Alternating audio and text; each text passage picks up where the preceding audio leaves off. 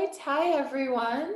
How is everyone doing? I will let you guys open up the chat in Zoom because we do have this auto mute upon entry on at the moment in case we have some stragglers who join in a bit late. But I think I'll just get started so we can move along. And Marta here is helping let people in from the waiting room, if you have some friends that you don't see yet in the chat.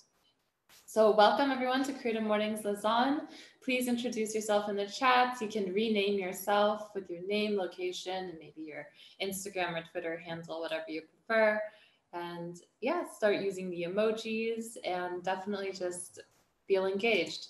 So welcome to our virtual version of Creative Mornings Lausanne.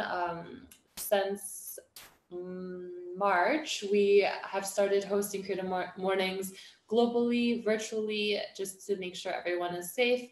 And at the same time, the great thing is people from different locations outside of Lausanne are also able to join. So there's a bit of a silver lining there. Participation is encouraged. Definitely turn on your cameras if you can. I know it's really early, but yay. That was fast, thank you. So turn on your cameras if you can, be super engaged in the chat. We have a really friendly community if it's your first time, and don't be shy. So make sure you do have your cameras on if you're able to. If you want, there's also a way to change your screen view to speaker view if at any moment you want to make sure you can see us or our speaker later in the day. Yay, hi everyone. Marta's laughing because her husband just joined. Okay. And he has a mustache that he drew over last week. Just so you guys don't, we're also very giggly this morning. We don't know why. So feel free to rename yourselves, follow your neighbors that you see next to you on the screen. And I will just give everyone a couple minutes to do that. Just in case there are some people who are not so familiar with Zoom, because not everyone uses it at work. I'm not someone who uses that work either. I was telling Marta, so I'm not as familiar with all of the functionalities, but there's a feature that we'll be testing right now called Raise Your Hand. So if you go to participants, you can see this little blue hand, and if you click it, it raises. If you click it again, it lowers. So let's test this feature. Raise your hand if this is your first Creative Mornings event. I actually can't see all the hands, but you can. Again, there is no one yet either. Maybe they're looking for the feature. Yes, Valentine from Berne. Cool. Yeah, cool, it's working. So welcome to your first Creative Mornings event. Raise your hands if you are calling in from Lausanne.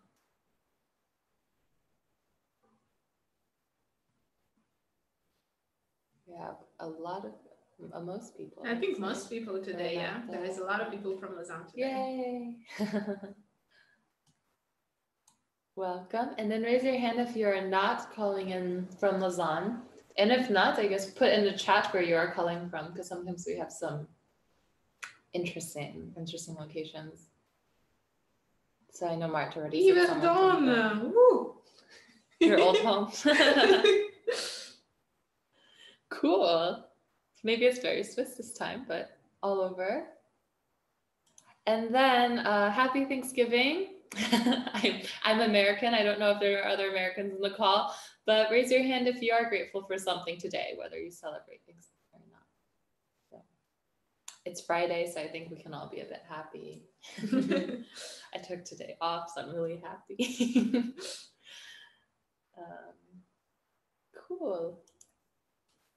So welcome to Creative Mornings. For those who are not as familiar, just to introduce us, we are global and we're in over 200 chapters around the world in 67 countries worldwide with 27,000 morning people attending Creative Mornings every month. So our events are always free, and that's thanks to our global sponsors at Mailchimp and Basecamp. So since we do have, these other chapters on the world, the cool thing about them being virtual is you're able to join other chapters Creative Mornings as well. So feel free to explore the website and see if there are other interesting chapters hosting events that you'd be interested in. In terms of our global sponsors, we have MailChimp. They help us enable us with our email marketing and our marketing partner for this month. So MailChimp is actually doing something called really exciting called MailChimp & Co. So it's a brand new insider community for freelancers and agencies that support small businesses and their marketing needs. So if this sounds like you, definitely take a look at MailChimp & Co. Basecamp as well, they're our newest global partner, and they're a partner for project management. So again, if you haven't heard of them in your smaller business, take a look, and they're an interesting project management tool that you can start using. And something they're doing is called Shape Up. So if you've ever felt stuck when trying to complete a project, Shape Up is a guide to how Basecamp does product development, and you can check it out at basecamp.com/shapeup. So Creative Mornings Lausanne, we've been around for I should look this up every time because my sense of time is just gone, but I think it's 2.5 years or 3 almost actually, that we've been around here in Lausanne. So we are usually doing in-person events, but of course now it's a little bit different, but we're still thankful to have some local sponsors with us and a great team. So of course, I'm Sophie, I'm your host. And then of course there's Marta. And for those who have been around Creative Mornings, Marta was the original host, and she was the one who founded the chapter here in Lausanne. Now she is a really great organizer. She knows all the ins and outs of Zooms as well. So that's been really helpful for us on the virtual events. We have Elia here, who is our partnerships manager. So this time our partner is Green Gorilla. And usually when we do have in-person events, we do have some like coffee and food and things for you and to enjoy breakfast. So that's everything that Elia helps manage the relationship with. Maria is our graphic designer. Anything you see on social that is local, so not the global designs, but our local speaker designs, that's all Maria. And she also is now helping us with video editing, so we're going to start putting these up online quite soon. And there's Thierry, who was more active when we were not virtual, because he was our videographer, who was super great. So that's our great little team. And now I'd like to hand it over to Elia just to present a bit about Green Gorilla, who is our local sponsor today. Yay! So Green Gorilla is our sponsor for the last online event of the year, the last event of the year. They are based in Lausanne. They also have 3 other locations in Geneva. They're currently open for takeaway. And so thanks again, Green Gorilla, for sponsoring this event. And also just a quick throwback to the picture that you see in the middle. That's our last in-person event, which we held at Green Gorilla in February. Yeah. Thanks again. Oh, and stay tuned for details on how to win vouchers for Green Gorilla later in today's session. Exactly. Pay attention to the talk and you could have a chance to win some vouchers because we aren't able to provide you breakfast today. Great. Thanks, Elia. And now I'd like to present to you. So this is our global theme. Each month we have one chapter choose a global theme. So this month our theme was chosen by San Diego and designed by a graphic artist in San Diego. And MailChimp is presenting the theme today globally. So here locally for the theme Radical, we thought, of course, of Simone Troxler, and I would like to present her here today. So Simone, I'm going to give you the control right now so you can flip through the screens and introduce yourself. Hi, everyone. So I'm Simone Troxler, and most of the people who know me, they are calling me Simi. So it's my surname. Simi because, yes, I'm originally from the German part of Switzerland, and there we always like name people by their surname. So if you introduce yourself as Simone, they will call you automatically Simi. So you can just say Simi to me. So I'm 24 years old and currently living in Lausanne, where I'm studying medicine in the second year of master. And besides the studies, I'm running a lot. So most of the time like marathon distances, and I'm also like member of the Swiss mountain running team. So I'm doing a lot of competition in running besides the studies. So yeah, just like some results. So you know a bit more about me, what I'm doing besides the studies. So last year I won a Lausanne Marathon and the Jungfrau Marathon, which is a marathon in the mountains. So you really run like 42 Ks up to a mountain. And other good results are like the third place in Sierre-Zinal, and I did the 8th place at European Championship in the mountain running. So yeah. And here are 2 pictures. One is from Lausanne Marathon and the other one like from the European Championship in Zermatt last year.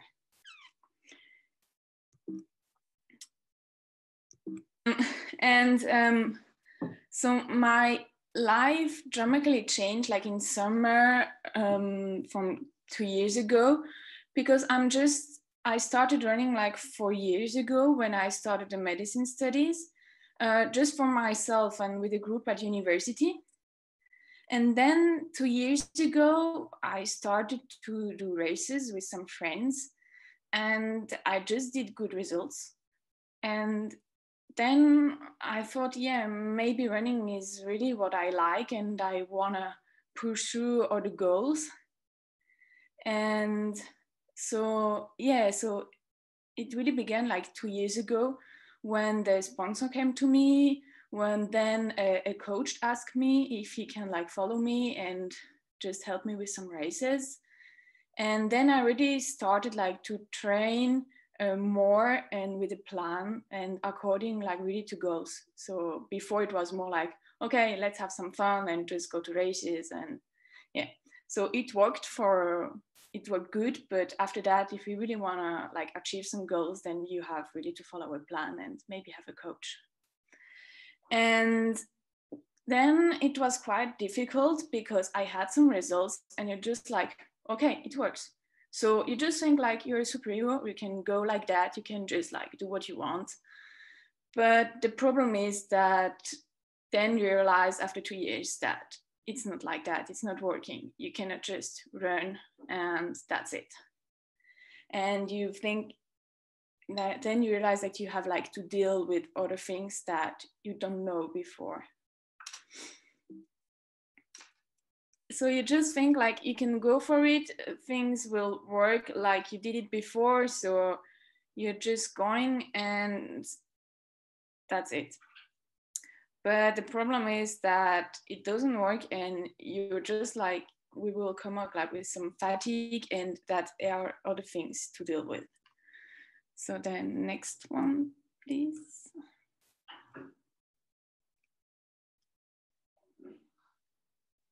Yeah. So you think that with some organization, perseverance, and determination, you can do it.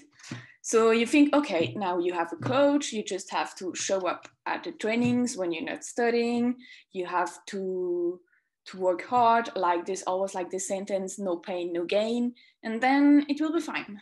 So it's just what you're thinking, and it's like, okay, I will deal with it. I have a new life, I'm running, I'm studying, and that's it. But it's not that easy. So the next one, please. The reality is that then you have like a double life. So there's a lot of stress, like you have studies, that is stressing, you have exams, and then you also want like to follow goals in running. So there's like a double stress. Then you are doubting because, okay, you had results, but now you have to prove that you're a good runner. And then that comes with a lot of pressure because now people know you. And when you show up at training, you expect to be the fastest woman, for example. So sometimes you're even stressed before a training because like, wow, okay, I want to show that now I'm fast. then you're overthinking things. You're like, okay, I want to be prepared. Maybe I have to do that. Oh no, this. Oh no, now I heard that you have to eat healthy. So what should I eat? What should I do? And then sometimes it's fatigue is coming, because when you're not studying, you go for a run, but then you don't have time to rest. You don't have time like to cook anymore. You do not watch TV. Then you always have to choose between training and friends. And like I said, like there are a lot of sponsors coming to you, and it's totally new. Like I was like new in the field, and they ask you, and you're like, okay, wow, just wait, guys, I'm not ready for that. Like I'm just running besides my studies. What should I do with that? And that is really hard to deal with, because like you just started to run to have fun, and then it's like a whole world you didn't know that just, okay, it opens to you. It's like a great opportunity, but you didn't realize what it all that it will just like change your life, and that you have like to adapt yourself, and that it's not that easy. And then you also, what I say, like you want to keep that image like of a good runner that always shows up, that is not tired, that can deal with everything. But no, like you're just a human being, and you're not a machine, and that takes time like to realize. So the next one. So what I'm trying to do now is like really to keep the balance in life, like to deal with everything. And that's why I really like this image, because it's like pretty what I'm doing like in life. Like you are just cycling, and you just like need to have a bit of everything so that you don't fall. And this one is really good, but sometimes like keeping the balance is more like that. So you will have like to do gymnastics and like to deal with everything, and sometimes it just crashes down, and you have bad days, you have good days, you go through a lot of emotions. But yeah, now like I'm really trying to do that, and most of the time now it's working, but it took time, and I just want to talk a bit more about it, what you need maybe like to deal with everything. So the next one. So I think the first thing that you really need to have is like to setting goals, because then you are focused, you know what you want. Like if you have a race, you prepare for the race, and you train for the race, and you don't think oh, maybe I can do another training, or I can do that. And it's also like to put like the confidence in your coach. Like you just have like to follow. Okay, you can say I'm too tired, or maybe we can do another training, but it's like to stay focused. I train for that and for nothing else, and I can go when I have time to do it. And so you also know your priorities, because you have like to choose, like I said, sometimes you have to choose between friends and training. And then if you have goals like, okay, that now for now it's my priority, I really choose like training before the friends sometimes.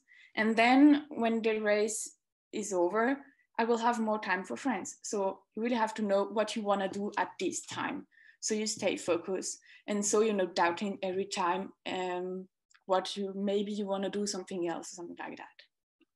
So for me, that is the first thing you really need to do, like to give some sense in what you're doing.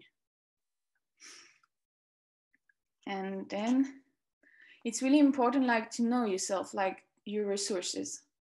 If you think that you are too tired to do a training, okay, not a big deal. You can do it tomorrow.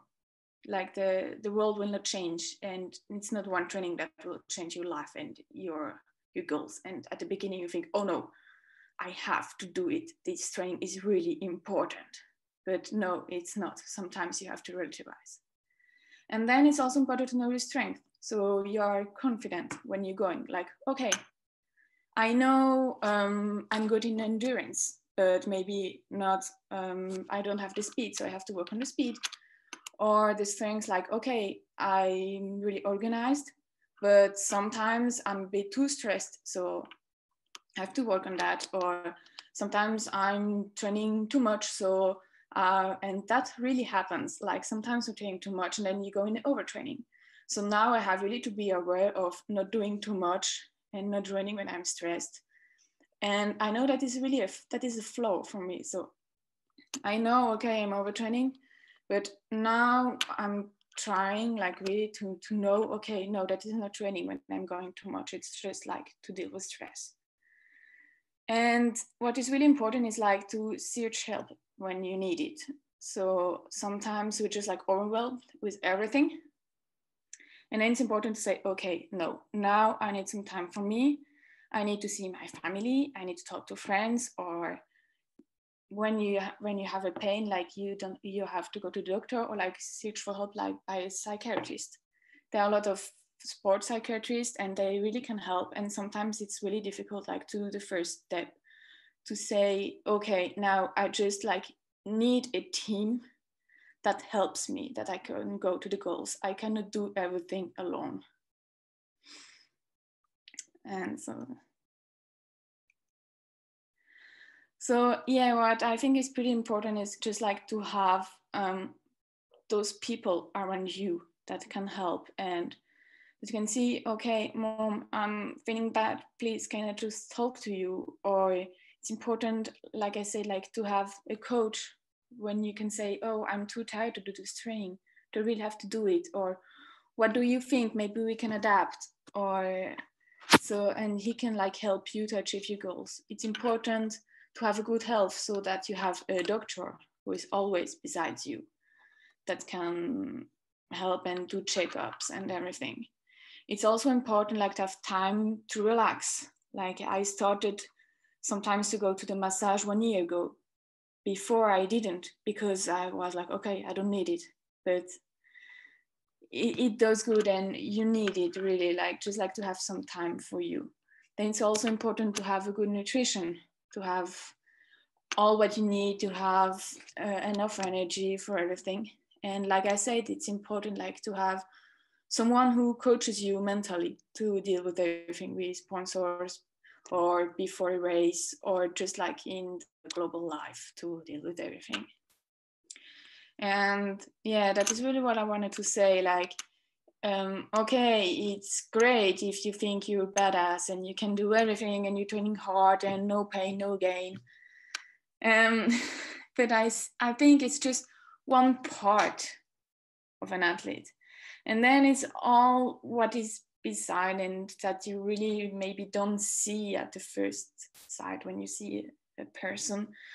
But the truth is that elite athletes also are human beings and not just machines that are just running when they have time, because otherwise like you break. Yeah. And so the next one, please. So yeah, that's now I'm seeing myself more like that. So I'm trying to keep the balance and I have like those red circles that are attracting me sometimes. Like, oh my God, I'm so stressed. What can I do? Oh no. And now it's important like to have the green ones that really protect you from that and that you can like go a step beside and like to see, okay, no, the world is not so bad. I have the people I need and thanks to them, I can achieve my goals. And I'm not alone in that. So yeah, that's it. And thank you. Thank you, Simone. So before we jump into Q&A, I think we hinted at this a bit. Get your chat open because we have 4 vouchers from Green Gorilla that we would love to give away to some of you, and thank you to Green Gorilla for that. So we have 4 questions that were answered throughout the talk today, and the first person to answer correctly in the chat will be able to win them. So are you ready? Okay, here we go. First question, which year dramatically changed Simone's life? And I actually can't see the chat from here, so. 2018. Who was first? Nadine. Nadine was first. Okay, great. We have your email, so we will look. Congrats, Nadine. Second, which 2 marathons did Simone win? Chaba. People are fast. They're fast. I cannot type that fast. I think I even. Yeah. So we have a winner, right? It's Chaba. Shava, perfect. The team's noting it down, don't worry. Renata is getting frustrated. You will get, that's true, we have one. Renata, you won like 10 of them. 3, what is Simone studying? So it was a speed round. I feel like this was.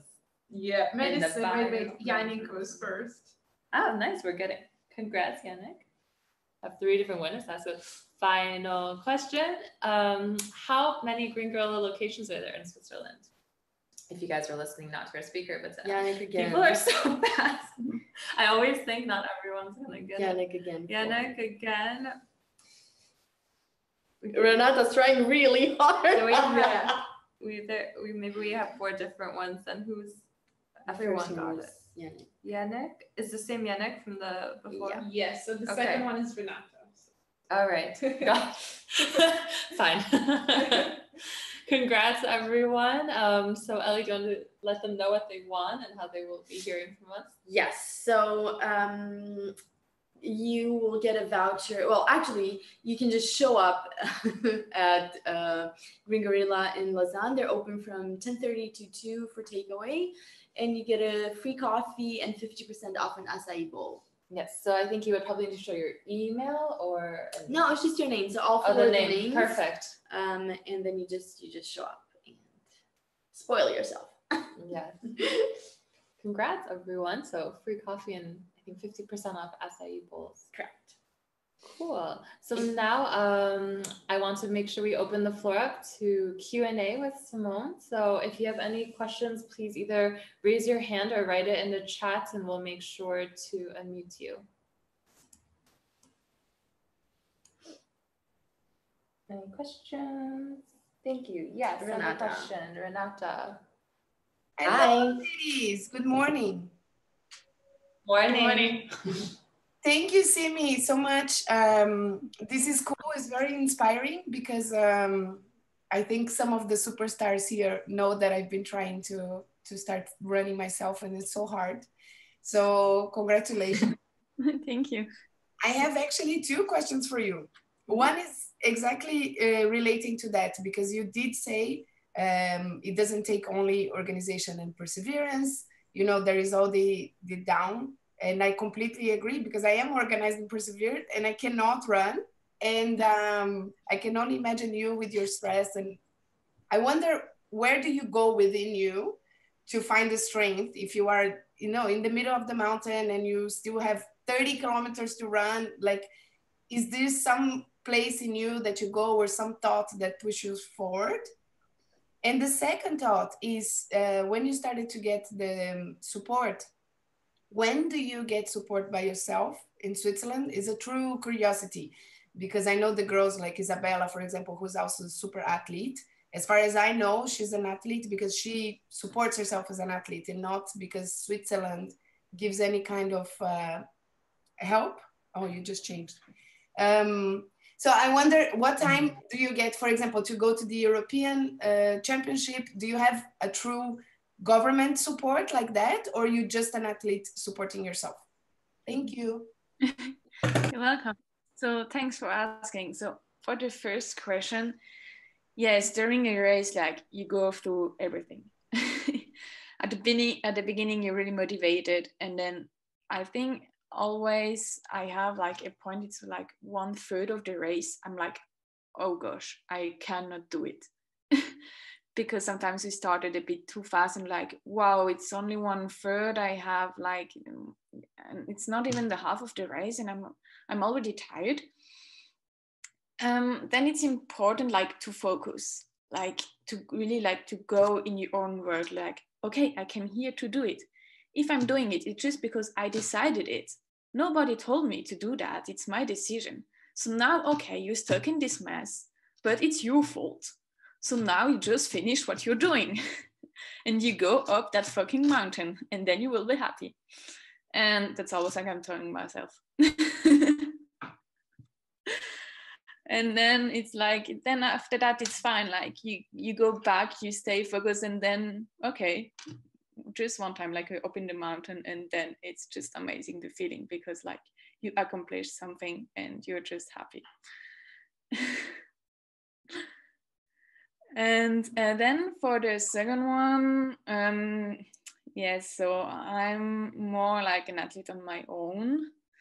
To go to a European Championship or like to the World Championship, Swiss Athletics, which is like the federation of the athletics in Switzerland, they're like building a teams most of the time, like of 4 women from Switzerland. So you have to do some races so they can select you. And then there's a little support, like you show up as the group of like the Swiss team. And then you get a little bit of support, like to the accommodation, for traveling. But otherwise, like you're doing it alone. So that's why after a while, it's really difficult if you don't have sponsors, because you have to pay everything from your own. So Switzerland is not really like supporting you in that. Yeah.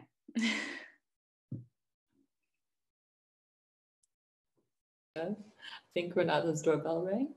Yeah. I got very motivated and ran out. Don't worry, Renata. Thanks for your answer. Cool question from Olivier. Yes.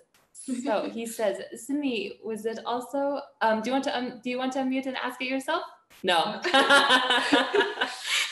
But at least the camera's on. So he says, Simi, was it also a radical change for you to select in Romandie as your place of studying? What made you come to Lausanne? I don't think she mentioned it during her talk. No, because yeah, I didn't mention it, but I moved here when I was 3, so my parents didn't ask me if I wanted to move.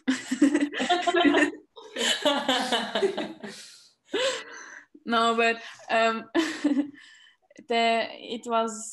I think they told me it was difficult for me, because when I was 3, I was really like talking a lot, but I wasn't talking French. And they put me like at school, and I just talked to everyone but in Swiss German, and they didn't answer me, and I couldn't speak French. So for 1 year, I just didn't spoke at all when I was outside the house. I just listened to people, and when I felt ready, when I was 4 years old, I just started like to talk French. But I think it was difficult for me because I had no friends, and you're just like 3 years old and you don't know what happens to you. But now I'm happy to be here. Cool. Any other questions? I have a question. I have a very specific question. So when you're training for a marathon, what does your workload leading up to the race, let's say 3-4 weeks before, looks like kilometers per week? I'm just curious. A lot. So yeah, what is important when you prepare a race is like to do some specific work for the race. So when you're running a marathon, you have like specific marathon session, and you're doing 2 to 3 specific sessions. And then most of the time we're just doing like recovery footings that are like about 1 hour, 1 hour and a half. And sometimes you go like twice a day, so it depends. And then for the marathon, I think the load is like 150 to 200 kilometers a week. Yeah, and sometimes a bit more when I'm running in the mountains, or when I'm on holidays. I just love like to go for 1 day just running in the mountains. It's a lot. Yeah, I'm not a runner myself, so it's really a lot. That's about 3 times that's about 3 times more than what an amateur runner does. And Marcia does run a lot. So amateur, yeah, but I think my maximum load was 70 kilometers, and I was very proud. More than me in a year, I guess. I see there's another question for you from Baya. They say, I also have a practical question. I found spring summer training super awesome. You wake up and run by the lake and watch the sunrise. But how do you stay motivated in the winter? It's so dark and cold. It's true. It's terrible. Yeah, I have to agree that the first week when we changed hours, like the first November week, it's horrible. But it just like maybe the two first week that is like that, and after that you get used. So you just like put one more jacket.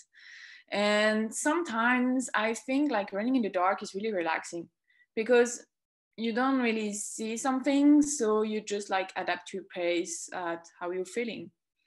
So in the morning, sometimes it's really cool because there's no one there. So no dogs, no grandmother with dogs, no child.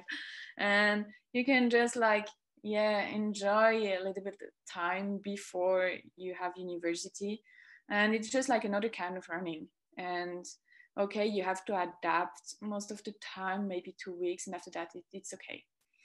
And in the evening, in winter, now I'm going with some friends on the track.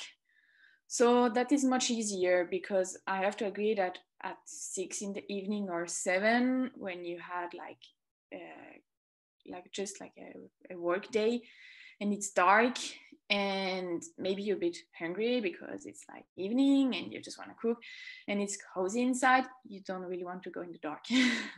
But when you know that you're meeting people and that you're going on the track and maybe it will be announced some training, then you just go for it and you don't think about it. You know, okay, on Wednesday or Thursday, 6:30, we meet on the track and you go. And when you're there, then you're happy.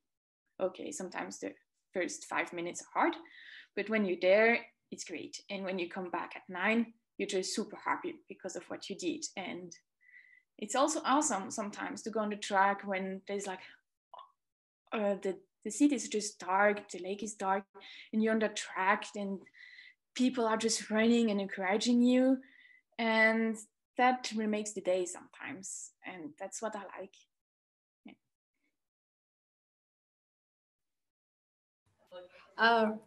We also have a question from Kaka. She's asking, do you have an athletic background? When did you start running? And do you have a dream race you want to run one day? Yeah, so I did gymnastics until I was 18, but it was like not artistic gymnastics, it was just like the little one you do as a hobby. And that's it. But I always liked to walk in the mountains in summer, but no running at all. I hated it. It was horrible. Like when we had to do like the 12-minute test at school, I thought I was dying. I was just running at this time, and I was like, okay, never again. And yes, so that is for my background. And then a race. So now my favorite race actually is Sierzinal. But a dream race, I want to go to the Olympics in the marathon distance, in Paris or maybe Los Angeles. So let's see. I don't know if I can do it, but I think I want to try. So now I have to finish the studies for 2 years. And after that, maybe I will focus just like for 2 years for training and see if I can make it. Yeah. Fingers crossed. I'm sure you can do it. Stefan is asking, do you also train on mountain trails when dark? I'm asking because it's tricky because of the obstacles. So no, not at all. Like trail running, I'm just doing it in summer. And in the dark, no, because I don't see anything when it's dark. It's horrible for me. Like even just like by the lake, sometimes I'm like, oh my God, what is happening to me? But no, so no trail running in winter. But I also like it because then I'm really looking forward to it in summer and I can stay focused and I'm really motivated to go again up to a mountain. And the same like now for the flat trainings after my season in the mountains, I love to come back on the flat and to run by the lake, to go on the track. So I like to do both, but with a transition between both. Yeah. One more. The last one. Okay. And the last one, Saba. How did COVID change your training? I think it's a great opportunity to make a good use of not being distracted by races and actually focus completely on ourselves. Yeah, so what changed was not really the training, because most of the time when I just have easy footings, I go alone. And there are just like 2 sessions I'm doing with the group. So during COVID, what was awesome is that my coach could come. So he came like at least once a week, because he's living in the German part of Switzerland. And so we could build like a new relationship, and now we are much closer. So when you have a coach, we really like to talk to him every day. So like we are calling every day. He wants to know how I'm feeling, how the training went. I'm sending him my times, and that is something that really changed. The other thing is that I didn't have studies, because we had like internship, but they were all canceled because of COVID. So I just had the training. So I could train like a really like elite athlete for 2 months. So I really saw what it was when you can recover after training, when you just like, when you have just one thing to focus on. And I just liked it. It was awesome. And I did like my best times because I had no distraction at all. And that's what I liked. And I just went with 1 or 2 friends for the sessions, and because we weren't allowed like to train with a group. So that was like the only thing that changed really during the trainings. And even now, like we are not meeting like a group of 10 people, but like yesterday we were like 3 or 4, and we'd like train together. So you meet like the same teammates every time. So okay, sometimes I want to see other people, but I mean, it's fine. And I'm happy that I can run, that the track is open, and that I go outside. So I think I cannot complain with that.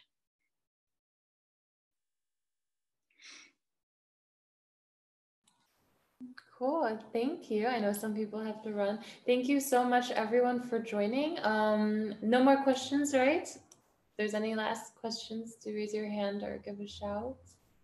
Cool. Well, thank you so much, Simone, for the wonderful talk. I think we've had some really great questions from a lot of friends. People seem to be runners in this talk. Thank you, everyone. This is actually the last event for us this year. So we'll be back on your Instagram grids in January when we'll have our next event. So hope everyone has a really good holiday season. Thank you so much for joining our virtual events. I see there's a lot of regular faces. So yes, thank you so much. And yeah, have a good rest of the day and a great weekend. Thanks, everyone. Thank you. Bye. Bye. Bye.